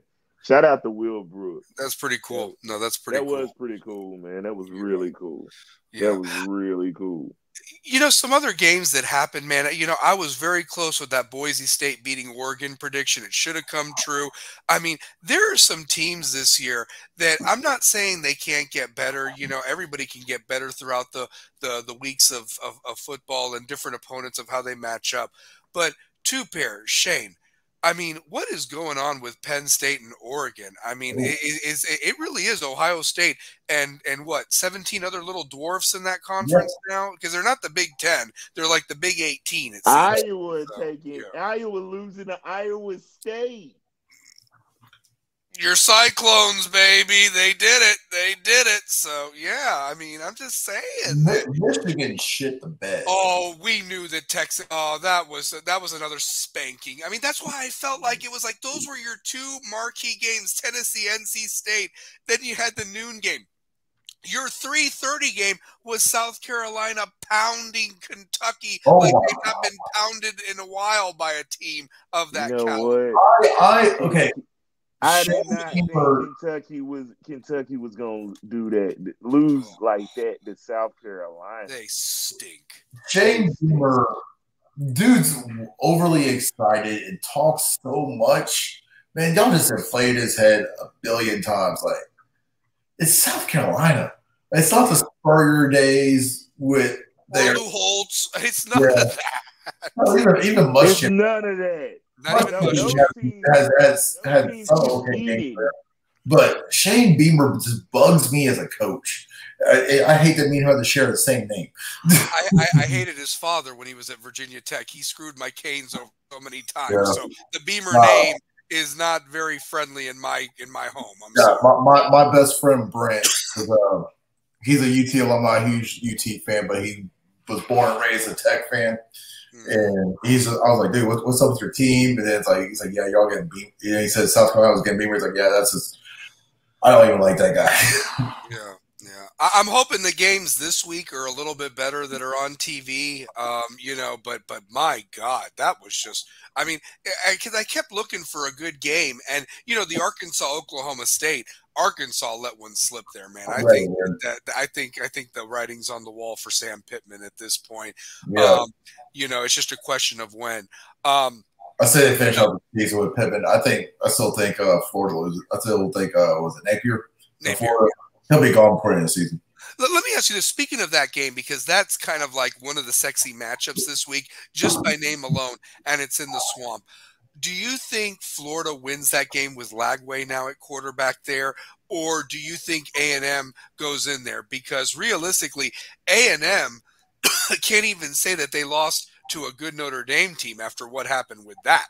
Oh, yeah, but then IU, oh, my God. Northern Illinois just made a new movie. That's a new movie. By the way, two-pair, guess what? You got to introduce my favorite new segment, Loser of the Week. Notre Dame, by the way. You paid how much money to get your ass kicked by your next-door neighbor? Was it 1.5? Something like that. It was very sweet. 1.2. 1.5 it was something million? up there. Yeah, it was up there. I don't know what it was accurately, but you paid $1 million to get your ass beat. It's like, what was it? 5 years ago with us, what was it? Georgia Southern State, Georgia State. Georgia State. I get those two confused because they're very similar. Yeah. Yeah, but I mean, we paid $1.2 million to get whooped by them. Then the following week lost to BYU. Hey, that was rough times at UT right there. That was the start of the Pruitt era, wasn't it? Can I just say this? That was who's there? Was that the Pruitt era? That was Pruitt era. Pruitt was there. I'm telling you. So, that was the Pruitt era. That's horrible. My God, poop stained Pruitt. I mean, unbelievable. And then they lost to BYU the next week. I think long coverage on 4th and super long. How many times did Butch Jones beat Florida? Once because of what was his name? Dobbs. Because of Dobbs. That was Dobbs and Juwan Jennings. No, Josh Smith. Josh Smith runs that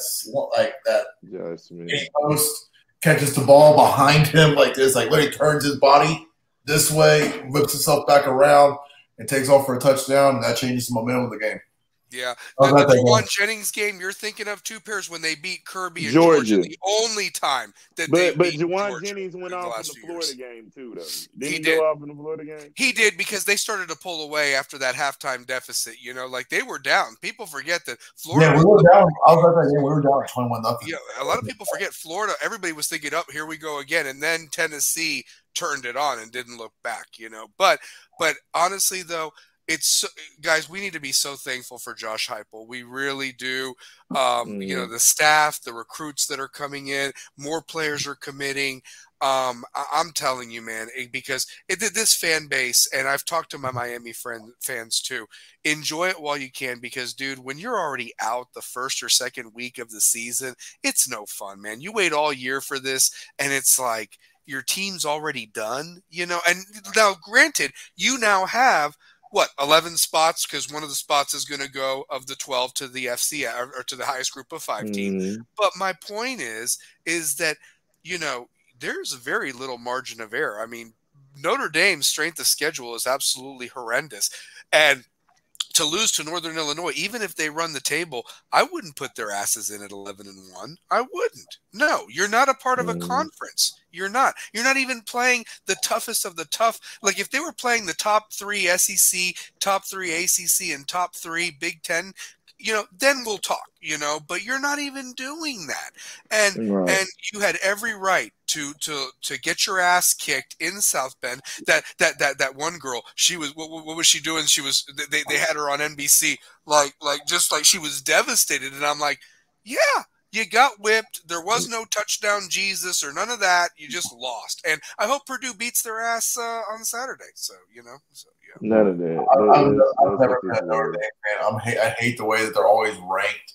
Like, you're not in a conference. You pick your schedule who you want. Technically, you play ACC teams, and then you're a part of every conference and every other sport of the ACC, but you didn't want to join, you know, with football. And you might have to. I mean, so. And I'll tell you this, 2-pair, no disrespect. Do you think, and I'm going to throw this out there, with Florida State, do you think they've brought a lot of attention to themselves with these lawsuits? And they ain't getting calls from the ACC refs, man. You be careful when you piss off the league you're trying to leave and you've not officially left yet. You know, Clemson too. I mean, Clemson's kind of. Well, you know, and ACC got that weird clause, like you just can't leave. Like, Oklahoma. I don't know who their lawyers are, but they were pretty good of how they designed that contract. I don't know. So shoot. Like, you're going to have to get whoever wants them to help with the buyout. Yeah. But I mean, it's just really sad in Tallahassee right now. It is a hangover of epic proportions down there. Like, they just can't get it right now. Like, they got a lot of talent. And Memphis is a good team. Memphis is trying to be that group of 5 team that gets that 12 spot. And, you know, there's that whole matchup. You know, Norvell used to coach at Memphis before he went to Florida State. I mean, you know, Memphis is not a trash program, man. They are a very good team. There's a couple of years ago when you could say the best team in Tennessee was Memphis. Yeah. I mean, the back end of the Butch era, the front end of the Pruitt era. Oh, my God. Yeah, Memphis was the best team in the state of Tennessee at the time. Yeah. I mean, you know what the worst thing is? And no disrespect to them, but, like, dude, Tennessee was losing to Vanderbilt. And that shouldn't happen. You know what I mean? Like, they were losing to Vanderbilt. It felt like. I mean, we lost to them under the Pruitt era and under the Butch Jones era. Yes, and Dooley, yes. So, like, I don't remember growing up there. You did lose to me. You didn't lose to Kentucky. You started losing to those teams. Like, come on. I really hate to say it. Those 2 games were automatically. You knew you'd get 2 wins right there, and then you basically would get the 3 wins of the out of conference teams. And it really, our seasons came down to Alabama, Georgia, and Florida. You know, like, realistically, of how sexy the record looked back then. So So like, you had guaranteed 5 wins. Like, okay, these are our 5 wins. Now we got to actually compete in these. But what's up with Colorado right now? Oh, Larry Frank's on preparing for the hurricane. He just got on. Larry, you need to definitely go back. We had our head football coach on, gave a lot of good stuff as we prepare for a big matchup Friday night against the number 3 team in 6A. We're the number 3 team in 5A, just to catch you up. But right now, brother, praying for you guys in that hurricane down there in Louisiana. But we're talking about college football, and Shane just brought up what's going on with Colorado and man, Dion and what all is that. going on? That is. It's getting rough right now. Like, we want to see if he can win football games. Like, whoever you got on the sidelines, the spectacle, like, we want to see if he can win football games. Like, now the offensive line is getting talked about, and then you know, as a quarterback, as a leader, like, you got to be able to not throw them dudes under the bus. Like, you win as a team, lose as a team, man. Like, yeah, it's tough, but you guys are replacing. You put 43 guys on your team. Thought that they fixed that. I thought that they fixed that in the offseason with the transfer portal. You mean to tell me you couldn't get 5 good hog mollies that may not have been very happy at the schools they were at, pay them that NIL money to protect potentially the number 1 draft pick in Shedeur Sanders? Potentially. I don't get it. I mean, I really don't. So, yeah. I mean, you know, preach, Larry Frank. Colorado's finished. Shedeur throwing players under the bus. Shiloh finished. Sapp, a waste of a coach. Prime hype is done. He'll be gone at season's end. And then my question is this. We talked about this last week. Does he go to the Gators, or is that Lane Kiffin's job over there? I mean, at this point. I mean, if USC didn't lose to LSU, I would have said he was going to LSU.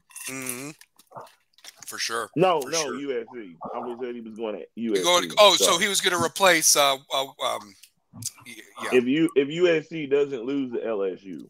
Yeah, for sure. Like, well, USC, I'll tell you this. LSU, I mean, you know, they were struggling with Nicholls State last week. They can't stop the run, man. Not the same. Not. Here's the thing. The defense didn't get better. Oh, they hired a terrible coach, and he's horrible. He's awful. So I'm telling you, I mean, and I'll tell you this: Nebraska's 2-0. You get rid of Orgeron. You get rid of Orgeron for this. Horrible. Got rid of the Cajun guy. Got rid of the guy that, you know, didn't give him a chance to fix the problem. You bring in a wannabe in Brian Kelly, and that's what he is a wannabe. Come on, I'm telling you. Like, you didn't give the guy that got you to the mountaintop a chance. He put together probably that's one of the best. That's one of the top 10 best teams I've ever seen in college football. Without a doubt. And the coaches, you know, that some of those coaches from that staff have jobs themselves or are in the NFL, like the offensive coordinator guy that designed that. Joe Brady. He's with the Bills. Brian Kelly, you know what? Butch Jones followed Brian Kelly over. Like, he was always his replacement. That was where Butch Jones got it from. Yeah. Let Larry bring in the heat. Orgeron's happy with those college-aged girls in Miami. Yeah, because his son's an analyst for the Canes, and he helps out at practice sometimes unofficially because he's collecting all that money that they had to pay him. So, he started out at Miami. Yeah, he did. He started out on Jimmy Johnson's staff down there. So, he sure did. So, yeah. I mean, I'm just saying that, like, some of these coaches, I mean, look at UT, man. I mean, I thought, you know, look, I was disappointed with Fulmer, but realistically, looking back, hindsight's always 20/20. Could we have given the man a chance to maybe fix it for a couple of years? The reason Fulmer got let go was because he was on the brink of breaking Neyland's all-time win record. And the powers that be, a.k.a. Haslam, didn't want to see his coach be number 2. Wow. That is a proven fact. Wow. And money stops if you don't do what he says. Yeah.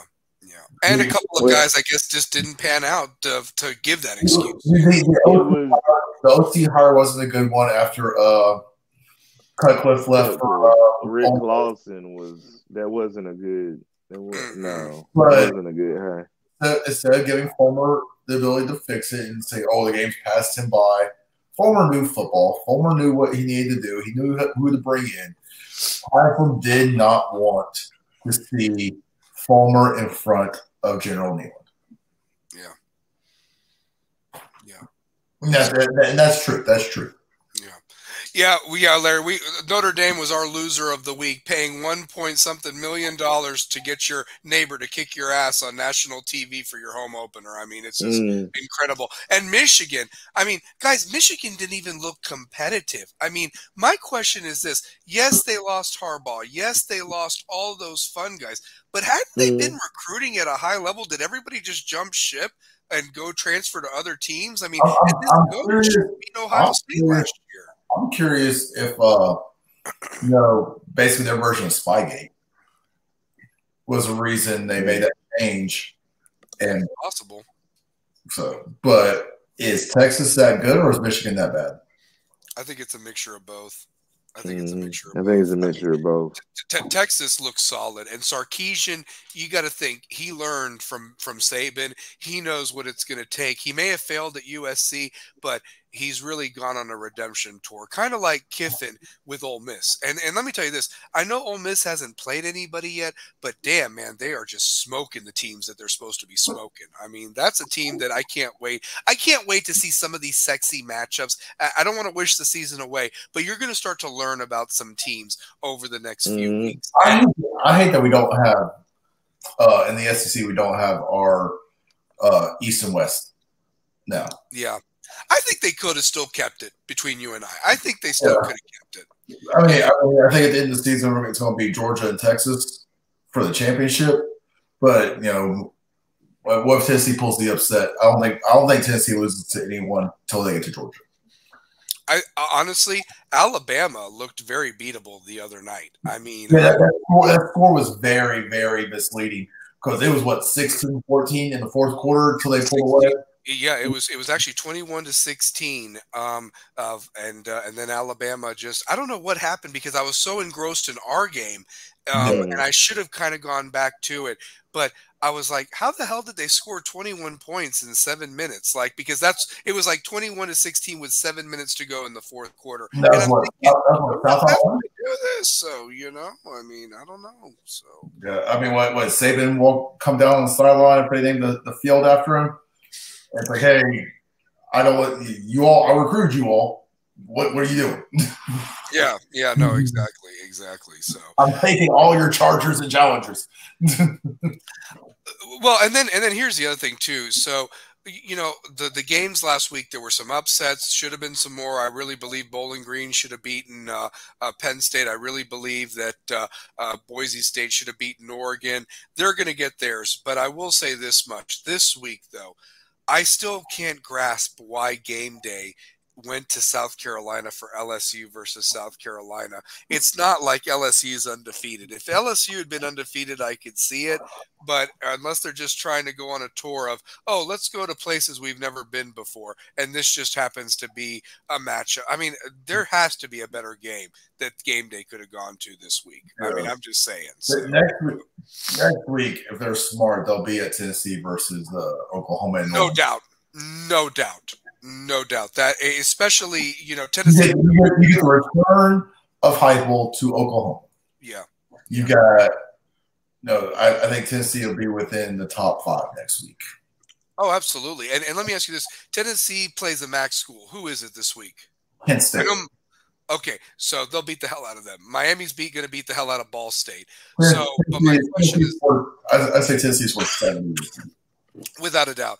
I honestly, if that's not the game with all the storylines, I don't know what ESPN's smoking at this point. I really don't. So, yeah, for sure. So, yeah. Trick Williams going to be the guest picker. He played at South Carolina. Okay, all right. What we going to get Darius Booker this week? Yeah. Yeah, exactly. So, moving on from college football, week 2 thoughts. How about some NFL week 1 thoughts, man? I mean, what was up with some of these teams disclosing and hiding injuries and screwing fantasy football owners like myself, waiting to the last minute to let us know if McCaffrey was playing or not? You know, I mean, I still won, but man, that margin. Hey, shout out to the backup running back last night from Dallas. He did great. Yeah, the 49ers are my new team. So that's who I'm rolling with this year. Yep. But yeah, I was like, where's CMC at? What's going on? Well, and I'll tell you this, the Carolina Panthers, they stink. They are horrible. And the Saints, I think if you had a Saints player, you probably won your fantasy game because everybody had touchdowns and yards galore, depending on what type of league you play in, honestly. So, yeah, for sure. Yeah. Tucker, any thoughts on the NFL, bud? What you watched or anything? Well, the thing that got me on the NFL is when you see a guy like Baker Mayfield who goes to a Tampa Bay, throws 4 touchdowns. It's like you see what Deshaun Watson was with the Browns, and you like, wow, who could be a luckier team to have that type of effect that happened to them? Like, and then what really touched me this week is it is very hard to be a black man and getting behind that wheel. And you know what I'm saying? For like Tyreek Hill, like what he went through this weekend, like I don't want anyone to ever go through that. Like, because he's a well-known, so had he not been who he was, the outcry of the police, do they understand that you arrested Calais Campbell too? Like, these dudes are going to the game. If you don't notice that those guys are Miami Dolphins, I don't know what, you know what I'm saying, what rock you're hiding under. What they get pulled over for? What they get stopped for? It was supposed to be some traffic thing, right, or something, or I don't know what the hell it was. It was ridiculous. We give him a speeding ticket and be on his way, but to take the man down by force, put him in, like he just had surgery on his knees. Yeah, on his knee. Yeah. I'll tell you this. I think I'm not trying to make light of the situation. If they had hurt him in that way, the lawsuit that could have been done, not to mention you would have had 70,000 Dolphins fans kick those cops' ass on it. I mean, I mean that, but truth be told, it's like, how does that happen? Do you want to know something? I missed the whole, what was it? The CBS, like how they start they preview the games and they talk, the talking heads talk and everything like that. And I get to kickoff and I was like, what happened? Like, what did I miss? Because I was mowing my lawn outside and just trying to get it done so I could watch the 1 o'clock games. And I was just like, what in the world? Is this a joke? And then when you see the body cam footage, revealed yesterday or whenever it came out, I mean, that can't happen. Yeah, I saw it on TikTok. And I watched Tyreek's interview afterwards. And it's like, we need to come together. We need to find a resolution. Like, if he files that, it's like, if I wasn't Tyreek Hill, it'd be a completely different story. Oh yeah. I mean, just disgusting. So yeah. I do want to laugh about this statement that Larry Frank put. The Panthers couldn't beat their meats if they had a girly magazine. Yeah, I read that and I died laughing. I had to hold my laughing. Yeah, for sure. I mean, Larry bringing the heat, baby, on a Tuesday with a hurricane on the banks of Louisiana about to hit, man. I'm telling you. So shoot, yeah. Can I also say this? I know it started on Thursday, but can anybody beat the Chiefs at this point? I mean, the Ravens, I know that the toe was out and everything, but man, Baltimore just fucked around that game. And I was so just like, you are better than them and you find new ways to lose to them every time you play them. I think the Chiefs are in the Ravens' head at this point. I still think the league has it in for the Chiefs. Like, they get everything. That's the moneymaker. They bring in fans due to who's dating who and all that crap. And it's like, oh, we got to make sure this team does what we want to do. So we bring in money. And I'm not trying to say they're not talented, and I'm not trying to be a hater because they're not my team. But damn, it's like they were nothing for so many years. Like, I mean, they were nice players. They make me think of the Patriots. You're going to get to where we all hate the Chiefs. It's getting closer and closer each week. Yeah. Yeah. I mean, even Andy Reid, he was okay in Philadelphia, you know, but the knock on him was he could never win the big one. Remember? Like, he could never win the big one. Yeah, but he's not a quarterback guru. But. Yeah, he was also known as that. So, yeah, I mean, I don't know. I just think about things like that, and I know that there's different dynasties and things of that nature, and who knows, people could be sick of West with the high school, you know. Yeah. But I don't even watch a Chiefs game anymore because I kind of think about Taylor Swift. Dude, they followed her in, you know, and what she was wearing and everything. I'm like, God, can we just worry about football and everything like that? I mean, goodness gracious. Like literally last year, like anytime I turn on, there were always like the primetime games or the main games of the day. That's all I see. Like I turn it off. Like it got to where I didn't even want to watch the games. Yeah. I don't get a flying. I mean, honestly, I hate to say it. I think that they have a camera set up in the stadium that just focuses on her of all things, you know. And it's like when something goes wrong, they show her and Mahomes' wife, or you know, like just that press. No, it's like the old CBS commentator. Who was it? Was it Gary Danielson? Yeah. Like, don't have a hot girlfriend. Because that's what we're going to turn this broadcast into be about. Oh, you mean Brett Musburger? Musburger was hitting on the Alabama quarterback's wife. Yeah, for sure. So, all right. Well, let me ask you this. I want to end the show with some picks. How about some high school picks? Shane, do you got the games for this week? And let's see if we can. Two-Pair, I think you won last week with more predictions right, to be absolutely honest with you. So, and of course, I want to save our West. I want to save our West pick last and everything like that. But yeah, I definitely want to do some high school football picks before we wrap this up. It's been a great show. And again, thank you to Coach Brown for being on. And if you missed it, go back and watch the show from the beginning. He was on for our first 35 to 45 minutes, and just such a wonderful time with him and learning so much about him and the program and culture he's built with West and so forth. And wish him luck this Friday night against those Maryville Red Rebels in Marble City. So, but yeah. Let's see if I can get these pulled up. It took me a little bit to find them last week, so let's see what I can find. Okay.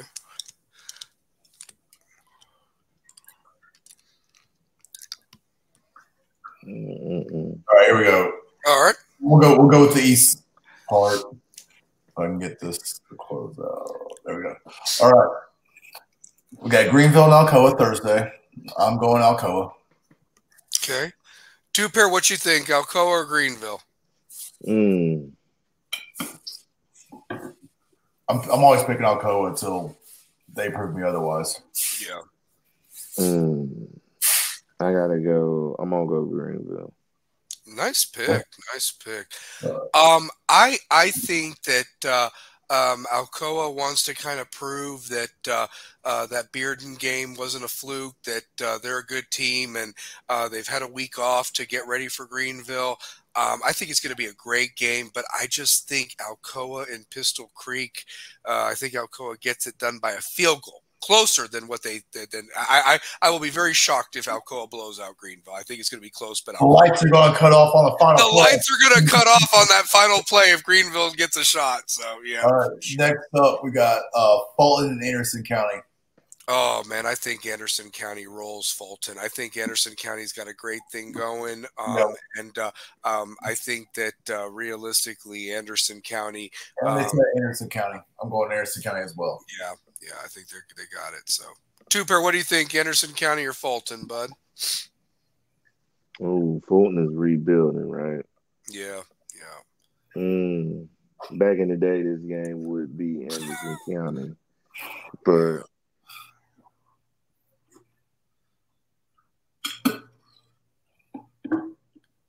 Nah, I think I'm gonna stick with my guns. I'm gonna say Anderson County might pull out the win. Okay. All right. We'll take it. All right. What's the next one? We got Walker Valley and Bradley Central. I'm going. That's tough. Bradley Central. Walker Valley's never impressed me, even though they made the playoffs. I'm still going Bradley Central. Just to be different, I'm going to go with Walker Valley just because I could potentially see them as the team after the day after Thanksgiving. I haven't seen McMinn County. No, I agree with that too. I'll take Walker Valley too. All right, so we're both going Walker Valley. Two pair, what do you think, Walker Valley or Bradley Central? I have not yet to see neither teams play, but Bradley Central typically puts out some gas. I'm gonna go Bradley Central. All right, we got Bradley Central down for two pairs. So all right, we'll skip over the next two because we don't ever cover any of them. Let's go Farragut and Cleveland at Cleveland. I've got to go with Cleveland. I don't think this gets any easier for Farragut. I got Cleveland, and if Cleveland can clean up the penalties, it might even be a very impressive win for them, and especially in region play. I don't think Farragut is prepared for this year. I think the coaching changes affected them. I think last week it's going to sit in their head. I don't think they bounced back from it. So I'm going Cleveland over Farragut as well. Okay. Two pair, what you got, Cleveland or Farragut? Yeah, give me Cleveland. Farragut's got a long way to go. Yeah, I agree. Campbell County and Clinton. You know, I think Clinton is going to win pretty handily in this game. So I got Clinton beating Campbell County. So, yeah. You got Clinton beating Campbell County? Yep. I might have to take you up on it if you think so. It's just the last time I saw Clinton was not a good showing. Yeah. They did win last week. They did beat the heck out of Scott County last week. So they did get on the winning track. So next pick, AE and GP. Austin East and Gatlinburg Pittman. Man, Austin East lost to South Doyle last week. I couldn't believe that. I know that they're not too happy with Stanton, but they got to give the guy some time to rebuild what the program he inherited is. I like GP, even though GP let me down against Carter. So GP's always been a good team. I think Austin East, you've got to give him time. Yeah. You can't expect instant gratification, even though he is the AE guy. Right, so you gotta get the guys bought in. You gotta get you guys in the program, staying in the program. I'm still going GP. Yeah. BT, what you got? Ooh. I know your heart's with AE. I know that much. My heart is with AE, but man, Gatlinburg Pittman gonna show them boys a little different side of the football. Hate to see it. Next up, Seymour and Gibbs. Let me tell you something. Gibbs, they look good. I mean, I watched them last week. I watched them on Friday against Carnes. Yeah. And I like Gibbs to roll against Seymour. I like their quarterback, man. Quarterback didn't impress me as much last week. He's a little bit more mobile than I expected, but he didn't overly impress me. Carnes' issue last week was they kept the defense on the field too long. They couldn't get they just couldn't get them off the field, and Carnes' defense kept them in the game for as long as they could until they got gassed. But no, I'm still gonna go with Gibbs on this one. But the quarterback isn't what I expected. Like what we saw in the spring game, I'm not seeing it yet. But I want to watch him. I want to watch him play those 2 times. But I think he'll show out this week against that bad Seymour defense. I really do. Let's see. Next up, keeping it local, we got Halls and Hardin Valley. I'm taking Halls easily. I think Halls wins big. So Halls needed overtime to beat Fulton last week, but I think Halls wins this game very. Hardin Valley's never put out a good product on the field, in my opinion. Over all the years, there's always some issues with inside their staff and the players and how they react. That's just going on some personal things over there. But I'm going to take Halls. Next one up is Powell and Heritage. Powell looked very impressive against Oak Ridge last week. I'm not really surprised by that outcome. I think Powell wins pretty handily against Heritage. But Heritage did beat William Blunt last week, which I was very surprised about. I picked William Blunt, but Heritage just found something. So, yeah. But Heritage, I think, is just going to be a little bit overmatched in this region game against Powell. So. Okay. Next up, we'll go South Doyle and Carter. Oh, Carter should win this pretty handily. So, yeah. Here we go. Battle of the private schools. Let's go Ensworth and Catholic. You know, Catholic has started out 3-0. You know, can't bet against them. Jaden Neal's back in the starting lineup.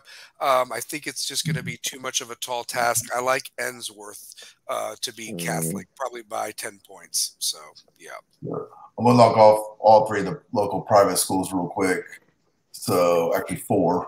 1, 2, 3, 4. CAK and Grace play this weekend. Oh, really? I like Grace. So, yeah. Yeah, CAK hasn't impressed me much in a long time. Not since the Josh Smith days. So, yeah, I'll take Grace. Yeah. What you got, BT? Oh, man. I think I'm going to – it's Grayson and – no, this is Grayson. Christian Academy in Knoxville. Christian Academy. Yeah, give me Grace. Yeah, I got the athletes. Yeah, I see our boy Michael Courtney launching a lot of fireworks over there at Knoxville Grace against CAK. No, nice. There we go. So next one up to cover the private schools in the area, we got Notre Dame and Webb.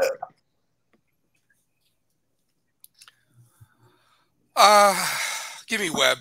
Give me Webb in that one. Yeah. So give me Webb in that one too. I think. Then I got Webb as well. Making sure we'll leave our game for the last one, so we'll make sure to cover all the east area of Tennessee. It's a big week this week. Let's see. Yeah, it is a big week. Oh wow! Central is playing. Oh no, that's not Central Kentucky at Scott County. Never mind. Let's go back up.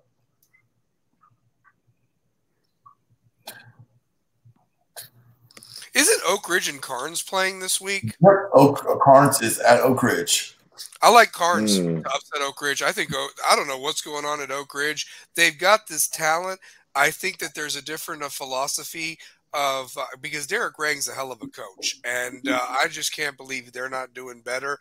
But give me Carnes in that one. And realistically, if Carnes wins that one, Carnes is in the driver's seat to get that number 1 seed out of that.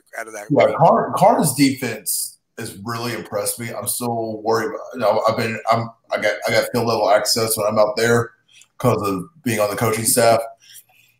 The offense bothers me with how long it takes to get play calls in and stuff that they're calling. It's not making sense, especially when you got a stud. They got a stud receiver, number 14.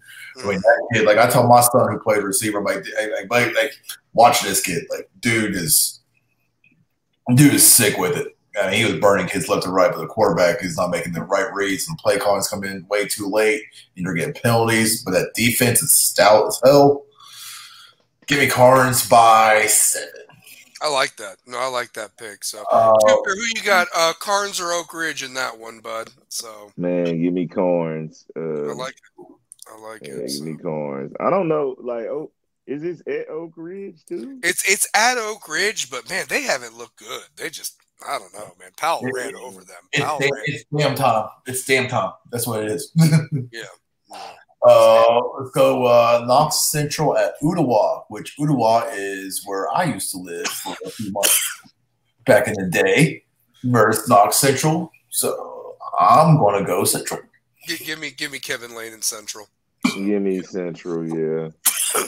We got William Blunt and Mo East. Give me the Hurricanes and Mo East. So Mo East.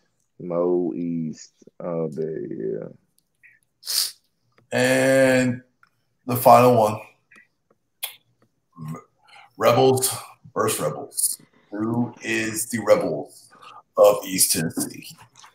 All right, two pair. Who you got, Maryville or West, bud?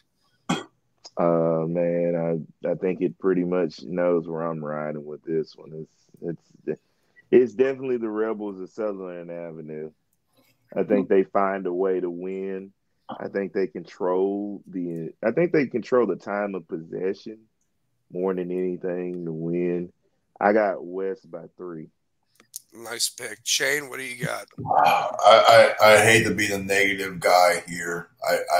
It's hard for me, but as a football coach, Maryville is on a revenge tour. Mm-hmm. And they have held everybody scoreless. West scores, and we score a good amount. But I think Maryville on their revenge tour to show that last year was a fluke. I'm taking Maryville by 6. Maryville by 6. I hate saying it, but it's just No, you're good. Football. I mean, I'm trying to be non-biased. No, you're good. I'm going to just set it up like this. I think that we're going to see a West team come out at home in front of the fans. Going to be an electric atmosphere. I think they come out strong, and it's Friday the 13th, so why not? Let's roll with West to have some wookie stuff go our way for a change. I hope I'm wrong. Absolutely. But win or lose, this team just needs to show me improvement because we've got a lot to play for. The record is one thing and so forth, but I just don't want to be blown out. That's the thing. But I think that the Bearden loss and the taste that was in those boys' mouth, they're going to come out there. They've probably heard it all week that, Maryville hasn't allowed a score and everything. I think West comes out there Friday the 13th and wins by a last-second field goal by Pete Rogers, and West gets it done. So I'm going to go with the Rebels. I hope I'm wrong. I'm just going off what I've seen football-wise, and Maryville's just like I said, they're on that revenge tour because last year that was a Maryville we've never seen before. It's true. That is true. So, yeah. And they got some great players and great coaches. So, yeah. Well, guys, show. I know it's getting late there, but two pair, why don't you close us out, man? It's been such a fun show. Got to throw up that W like we always do. It's going to be a fun Friday night. Tune in on TV or Jack FM or be there and get loud and be proud. Should be a fun Friday night, but close us out, two pair. Hey, man, it's Rebels with a cause, man. Love, peace, and chicken grease. We'll do it again. Same time, same channel. Absolutely. Go Rebels. Go Rebs.